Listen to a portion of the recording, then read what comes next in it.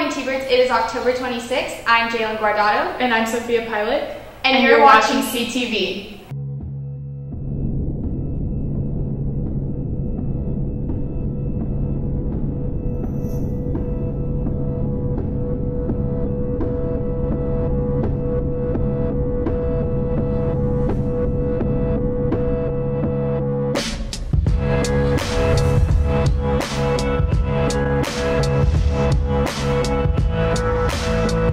As sports seasons come to an end, senior athletes reflect on their very last games. Here's Italy with more on the story. As they progress through the senior year, Coronado athletes look to finish strong. I've been working harder this year because I know it's my last year playing, and especially after I've been playing for 6 years, and each game is more sentimental due to the fact that this is like leading up to the last game that I'll ever play with these girls and these teammates that I've had for the past 3 years. I'm trying to just approach it with like the most positive aspect I can have, even if it's not our best season. I'm still looking forward to just having the funnest time I can with my team. This season, I really just want to finish strong. It's my last season. I've been working with my teammates for 4 years now, trying to win a district championship, really just go out with a bang and finish strong. I feel like I've grown the most in serve, receive, and defense since freshman year because the level of competition and the level of play has increased throughout my years of playing here at Coronado. I've probably grown the most in my relationship with my teammates. When we first started out, we all really didn't know each other because we all came from different schools, but as the years have gone by, we've really grown close and really formed like great bonds and have become really close. Yeah. I've grown the most in leadership. I was a captain last year and I'll be a captain this year. And just as far as being able to lead by example and kind of step up for my team.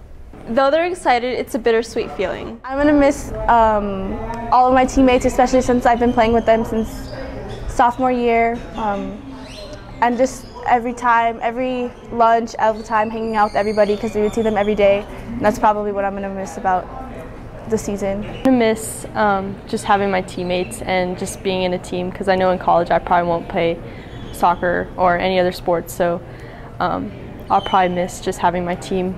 Don't forget to go support your athletes out in the fields and in the court. This has been Italy Pacheco with CTV. Back to you. The library has opened up new opportunities for students to showcase their talent. Lauren gives us an inside look. Librarians have started a new activity for students who would like to show off their unique talents. Open mic is a chance for students and faculty and staff to come share their talents, be it singing, poetry, playing musical instruments, all kinds. We had a stand-up comedian, all kinds of different talents.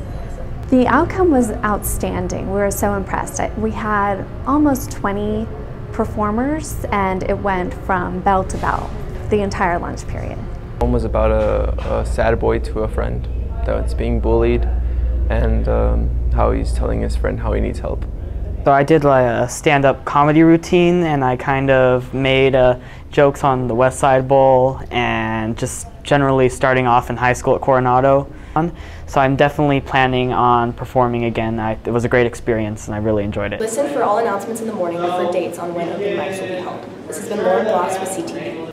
The football team has faced some recent struggles, but they hope to end their district play strong. Here's Campbell Bowden.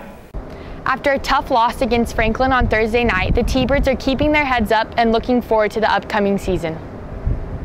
For the rest of the season, I'm preparing by just working hard just to finish it through, mainly just working with my teammates, trying to get more chemistry with each other.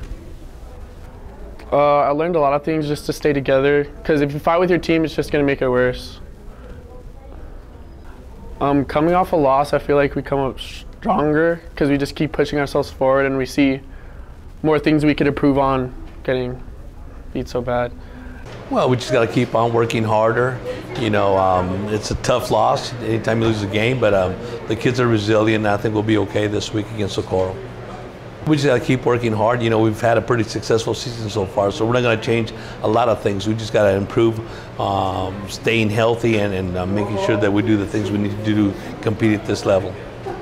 I think we could come back by just putting it behind us, you know, like we had a lot of good things happen at Franklin, just nothing was really clicking, so we just need to put it behind us and move forward in the next game. We're preparing by mostly just practicing, getting prepared for all the other teams that we're facing, especially if we make it to playoffs.